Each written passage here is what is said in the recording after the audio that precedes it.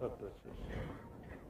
So I hope this important step that we have taken today will usher in a new industrial revolution in this country.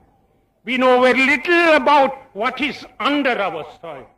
We know a little about what is on the topsoil, thanks to the work of Dr. Panabokke, who completed in a fairly short period a complete survey and produced a soil map of this country. So we know the various types of soil we have and the crops we can grow. But we know very little about what is below.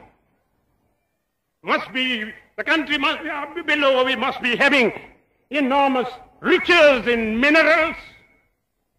We have heard only of the ruby and the sapphire, but I am inclined to believe there are other things much more precious than those.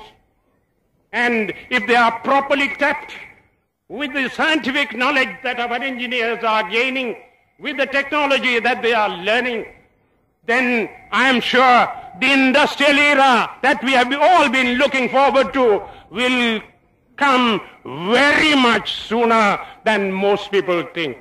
I thank you.